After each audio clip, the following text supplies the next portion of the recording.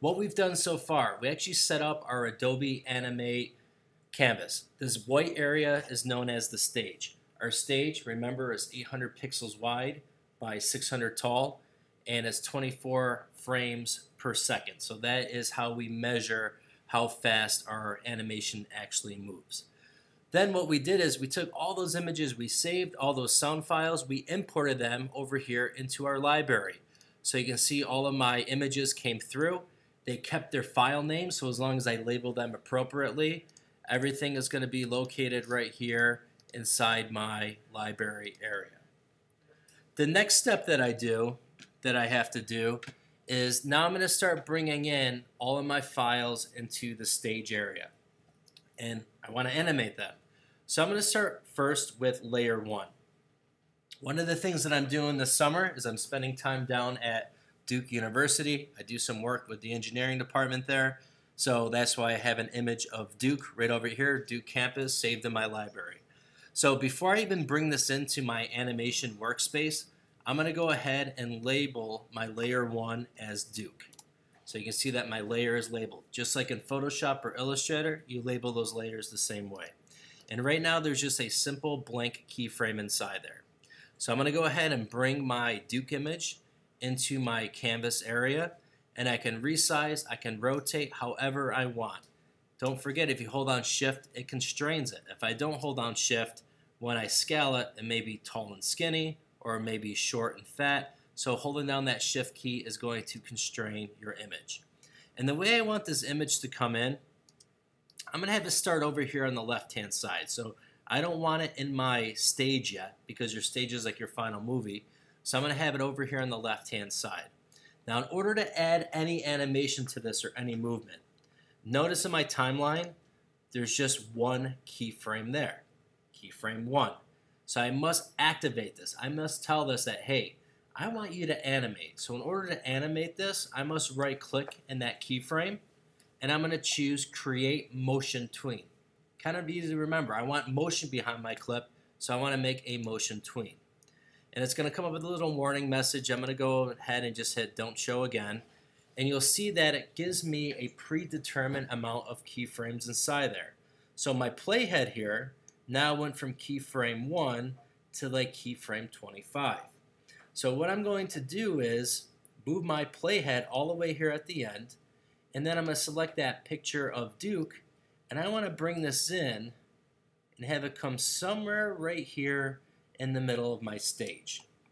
And you'll see what happens is when it goes from playhead 1 to playhead keyframe 25, my image now moves into the middle of the stage. But I want it to hang out there. I want it to hang out there for probably maybe another 50 keyframes. So we'll say at keyframe 75.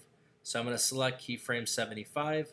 I'm going to go up to my insert menu. I'm going to go to my timeline. I'm going to add a keyframe right inside there.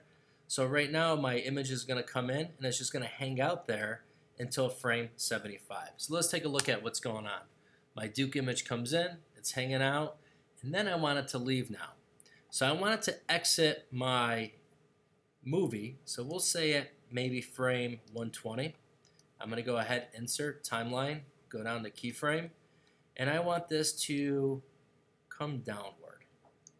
So I'm going to have my graphic just kind of come downward to exit the stage. So let's take a look. My image comes in, it hangs out, and then it's going to exit downward. So there's my first image that I brought in. Now guys, I got 9 more to go. So what I want to do is just lock my Duke layer so I don't accidentally mess with it. And I'm going to go ahead and make another layer. And I'll do Crystal Beach next. So I'm going to go ahead. Again, yep, kind of tells me I'm about to animate something.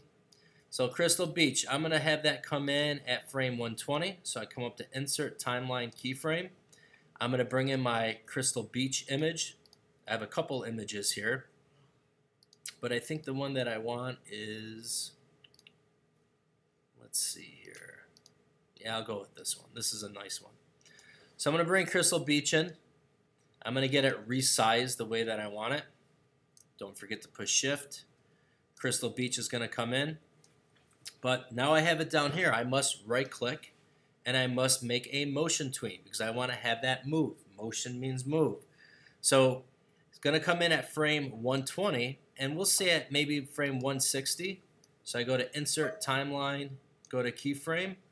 So at frame 160, I want that to come in and just kind of hang out right there in the middle of my stage. So let's take a look at what happens.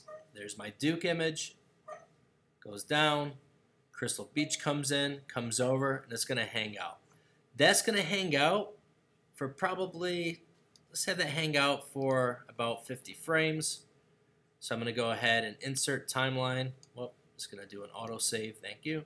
Insert timeline keyframe. So it's going to hang out there, and then I'm going to have it exit by frame 270. Insert timeline keyframe, and I'm going to have that exit upward. But when it exit upward, I'm going to have it do a little spin, and I'm going to have it get really small. So let's take a look at what I have. Here's my Duke graphic, and then here's Crystal Beach hanging out there, and then it's going to move upward and kind of do a spin away. So then I can lock that layer, make my new layer, bringing image 3, image 4, image 5, all the way up to image 10.